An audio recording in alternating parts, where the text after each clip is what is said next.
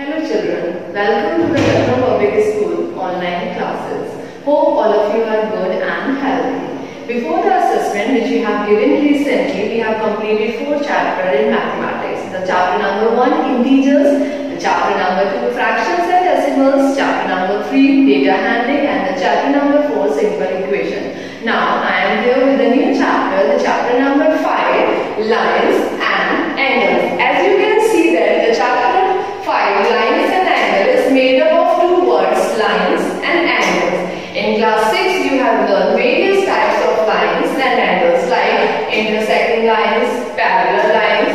Intersecting line, when 2 lines cut each other at a point are called intersecting lines. Parallel lines, when 2 lines do not intersect each other and they never meet however far they extended are called parallel lines. Angles, acute angle which is greater than 0 degree and less than 90 degree. Right angle is a ZT of 90 degree. Obtuse angle more than 90 degree and less than 180 degree. Straight angle is ZT 180 degree. Reflex angle more than 180 degree and less than 360 degree. Whole angle or complete angle is ZT 360 degree. Now we will learn about the related angles. Related angles. In related angles, the first type of angle is complementary angles.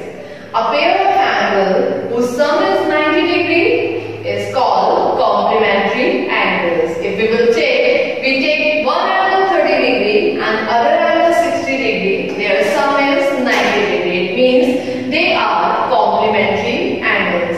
And each angle is called complement of other angle. 30 degree is complement of 60 degree and 60 degree is complement of 30 degree. Second angle is supplementary angles. In this angle, again a pair of angle, their sum is always 180 degree. Then a pair of angle is called supplementary angles. If we take first angle 75 degree and the other angle 105 degree, their sum is 180 degree. It means they are supplementary angle. And each angle is called supplement of other angle. 75 degree is supplement of 105 degree. 105 degree is supplement of 75 degree.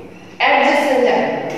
In adjacent angles, first we will verify 2 points between 2 angles. The first point, both the angles have a common vertex, a common arm and non-common arms on the either side of common arm.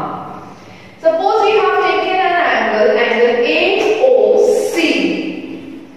In angle AOC we will take 2 angles, angle AOB, this angle BOC, this angle.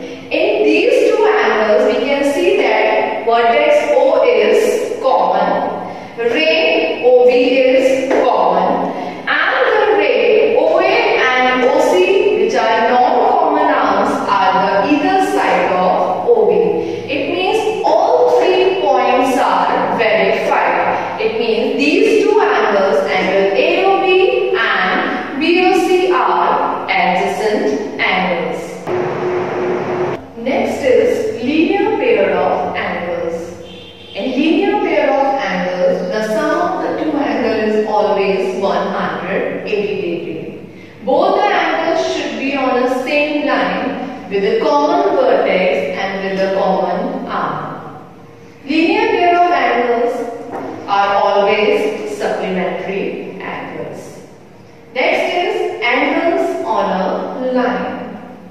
In this, we will take more than 2 angles on a line. Here we have taken 3 angles on a line and their sum is always 180 degree. Linear pair, in this 2 angles sum is 180 degree and here 3 angles sum is 180 degree. But the difference is in linear pair of angles we will take a pair of angles, it means only 2 angles. angles on a line, we can take more than 2 angles. We can take 3, 4, 5 angles on a line.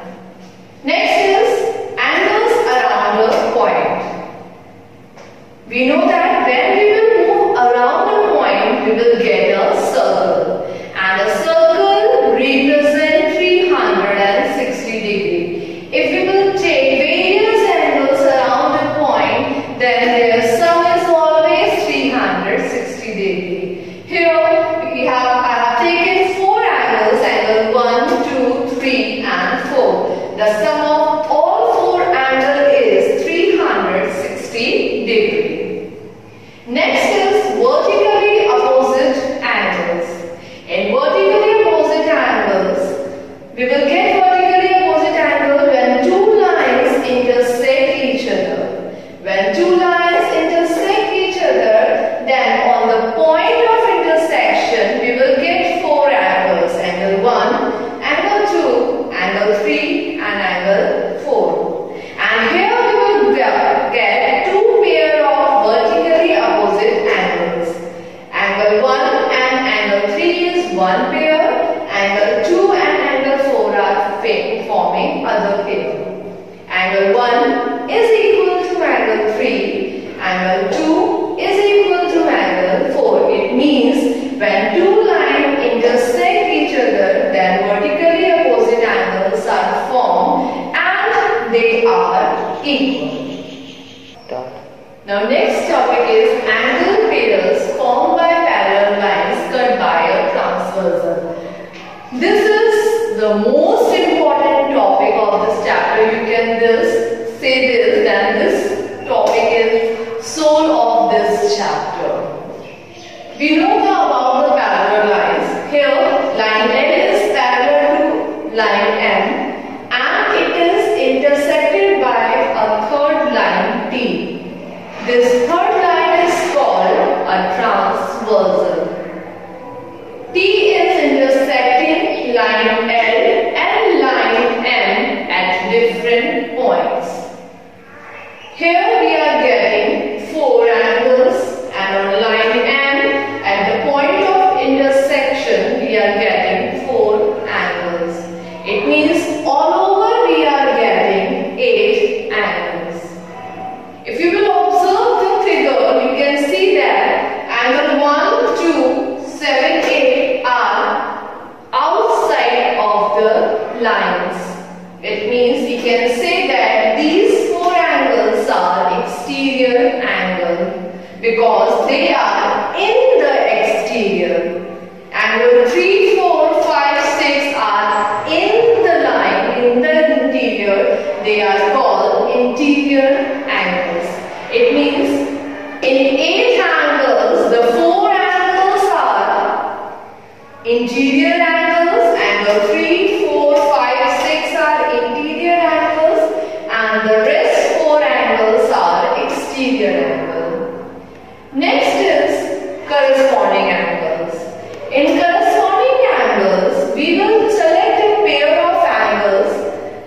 One angle should be exterior and other angle should be interior. And one angle should be on the one line and the other angle should be on the other line. And both the angles should be on the same side of the transversal and in the same direction.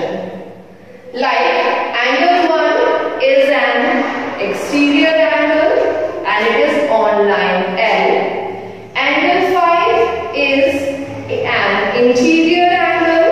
It is on line M. It means angle 1 and angle 5 are forming a pair of corresponding angles. Similarly, we will get 3 more pairs of corresponding angles.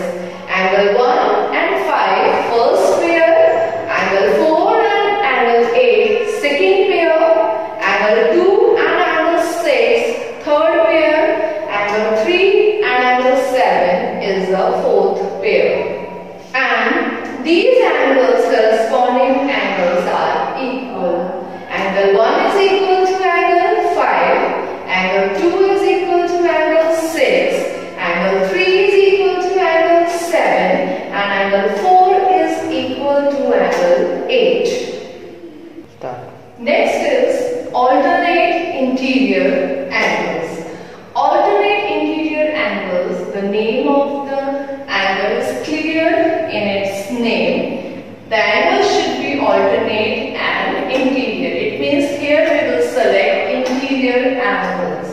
Okay, we will select two pair of interior angles which are alternate.